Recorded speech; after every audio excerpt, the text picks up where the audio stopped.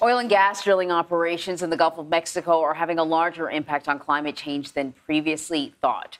The study, which was published earlier this month, found offshore operations released twice as much methane as estimated in previous studies. And this comes as the U.S. looks to expand operations in the region, with oil companies offering more than $200 million at an auction for drilling rights in the federal waters last month.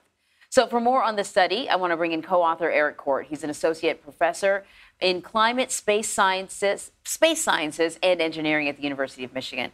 So, I mean, this is depressing to hear this, but we've got to face the truth. Eric, the study found not all drilling operations are emitting larger amounts of methane. So tell us about that.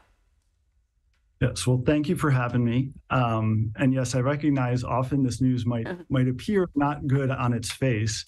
But as you ask there, it wasn't uniform across the Gulf of Mexico. And I think that can be a message for good news, which is to say, we did see elevated emissions compared to what is reported. But this was really concentrated in a small class of platforms in shallow waters, which is to say, it isn't all operations in the Gulf of Mexico that lead to elevated climate impact. So what are some of the other key findings that you discovered? Because this is, as Anne-Marie says, a fascinating study. Yeah, so we went out and actually used aircraft instrumented with the ability to measure carbon dioxide and methane to actually quantify emissions coming off of platforms. And platforms in the Gulf of Mexico range from very shallow water platforms that can date back from the 1970s to very ultra deep, very sophisticated modern platforms. So there's a real range of technology out there.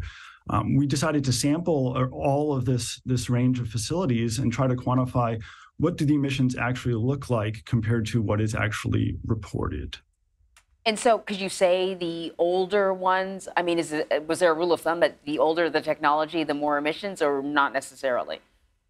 The rule of thumb was the shallow water was where the worst emissions were. So that tends to correlate with older platforms.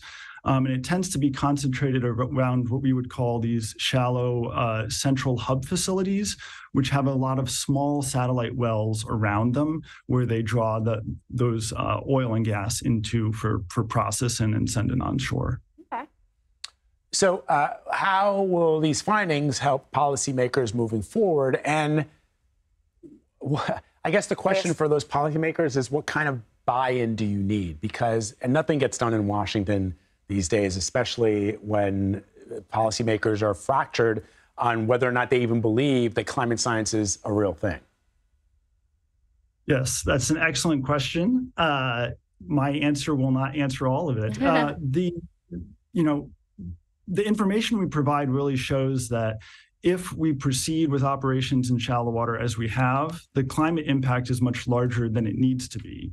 As is shown by operations in other parts of the Gulf, we can produce oil and gas with much less climate impact than we currently are. So there are different pathways that we could take, right? These emissions could be mitigated by changing from venting to flaring and actually burning the gas, repairing or refurbishing old equipment that's not working well, or decommissioning. All of this can be done in different approaches. And there are different tactics that could be taken to encourage this. As expanded operations happen in the Gulf, if we push it in a direction where we can lessen the methane emissions, we can greatly lessen the climate impacts.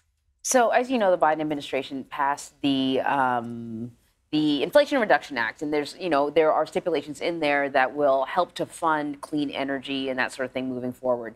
In this case, we're not actually talking about clean energy, but I guess a cleaner way of getting this energy. What can the Biden administration do and other world leaders do to have an impact? Yeah. Personally, I think one of the biggest things is the reason we know these emissions are high is because we went and made measurements. And that's crucial for methane, which is hard to inventory. It's important to actually go and make measurements. So measurements like this can identify where there's problems, incentivize solutions to reduce those emissions, and then follow-up measurements could be used to actually ensure emissions are as small as we would like them to be.